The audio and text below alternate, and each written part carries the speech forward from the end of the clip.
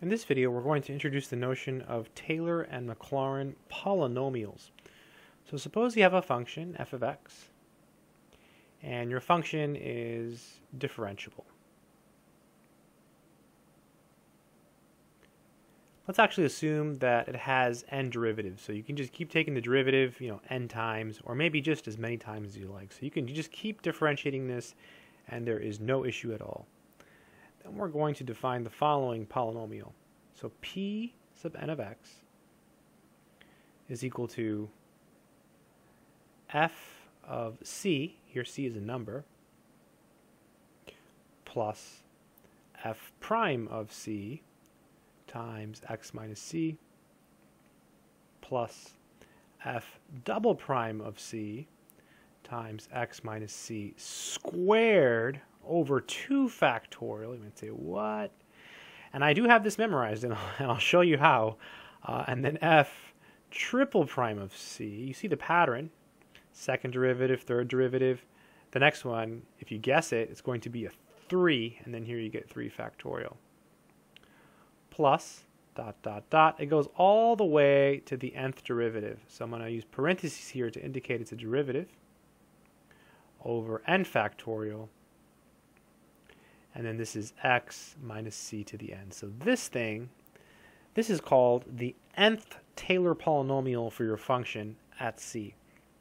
So this is the nth Taylor polynomial. So Taylor polynomial for f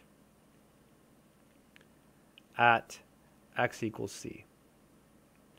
So what is this for, and why would we ever create something like this? This is actually really powerful and extremely important in mathematics. So this thing can be used to approximate our function. So in theory, or in practice, it actually does work. P sub n of x is approximately equal to f of x when x is close to c.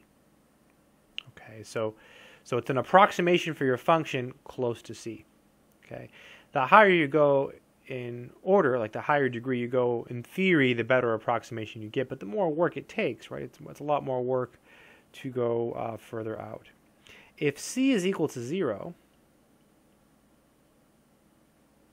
we get p sub n of x equals, let's rewrite it all.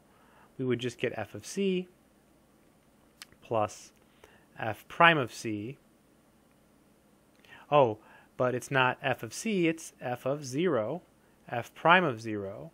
And then we would get x minus 0, so just x, plus f double prime of 0 over 2 factorial times x squared, right? All the c's up here are zeros, etc., all the way to the nth derivative at 0 over n factorial, x to the n. This one is special.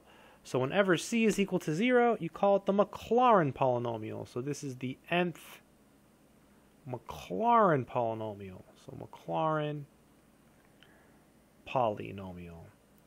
And again, this is used for approximations. So in this case, this is approximately equal to f of x whenever x is close to 0. So the Maclaurin polynomial is the Taylor polynomial at 0. It's the same thing, except it's just a special case when it's equal to 0. So let's go ahead and do an example, and I'd like to do a good example. Let's do one where we actually apply this in some way. So let's do an actual approximation example. So let's see. Say we have the function f of x equals e to the 2x. Okay, that's our function. And we're going to find the third I'll spell it, Maclaurin polynomial. And then we're going to we're going to use the polynomial to actually do an actual approximation. We're going to approximate f of 0.1. Okay. All right, so let's do it. So solution. So I like to do it in steps. So basically, whenever you're finding Maclaurin or Taylor, just think about how many derivatives you need. We're doing the third Maclaurin polynomial, the third degree polynomial. So we need 3 derivatives here. So let's go ahead and write everything down. So we have f of x, that's equal to e to the 2x. Okay, and let's take the derivative. We have f prime of x. So that'll be e to the 2x times 2, because the chain rule, so 2 e to the 2x. Then we have f double prime of x. Kind of fun, I haven't done one of these in a while. The derivative of e to the 2x is 2e to the 2x. So this is going to give us 4e to the 2x. And then f triple prime of x, third derivative, because it's third Maclaurin poly. So that's going to be e to the 2x times 2, so 2 times 4 is 8, so 8e to the 2x. And then I draw a line here, and I just plug in c. So it's a Maclaurin poly, so c is going to be 0. So let's go ahead and plug in 0 into all of these. So f of 0 is going to be e to the 0, which is 1. F prime of 0, it's 2 times e to the 0, so it's just 2. And f double prime of 0 is 4 times e to the 0, so that's just going to be 4. And f triple prime of 0 is 8 times e to the 0, so just 8. All right, so now that we have all of this, we can go ahead and write the formula down. So for the third Maclaurin poly, it'll just be f of 0, right? And then plus f prime of 0, and then it's x minus 0, so we just put x, plus f double prime of 0. This one gets divided by 2 factorial. Notice the factorial matches the derivative. Then x squared, plus f triple prime of 0 over 3 factorial x cubed. So now we just plug everything in. So let's see, we have p sub n of x. So let's see, f of 0 is 1, so that's good. Progress. 1 down. Plus f prime of 0 is 2, so we get 2x. F double prime of 0 is 4, so we get, I'll write it, 4 over 2 factorial x squared. F triple prime of 0 is 8, so plus 8 over 3 factorial, which is 6. I'll go ahead and skip a step there. 3 factorial is 6. So p sub n of x is equal to 1 plus 2x. 4 over 2 factorial is 2, so we get 2x squared. And 8 over 6 is 4 over 3, so plus 4 over 3x cubed. So this would be the answer. This would be the third order or third degree Maclaurin polynomial. So now we're gonna make an extra step just to show you what this is for.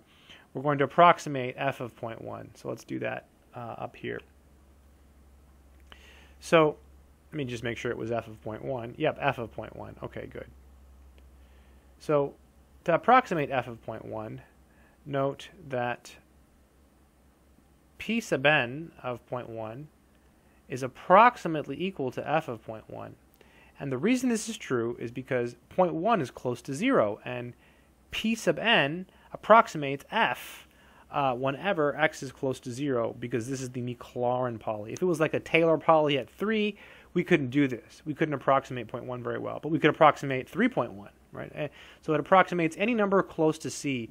In this case, c is 0, so this bad boy will approximate f always when we're close to 0. Okay, so to find p sub n of 0.1, all we do is plug it in.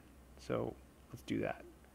So this is 1 plus 2 times 0.1 plus 2 times 0.1 squared plus 4/3 times 0.1 cubed. And I'm just going to briefly type this into my calculator.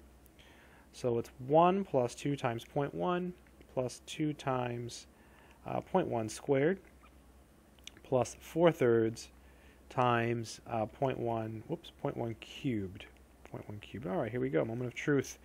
I got 1.2. I'm going to write it down to like a bunch of decimals.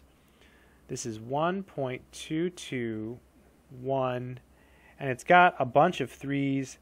I don't know how many 3's I should put. I'll put 2 3's. Okay, and he keeps going forever with the 3's.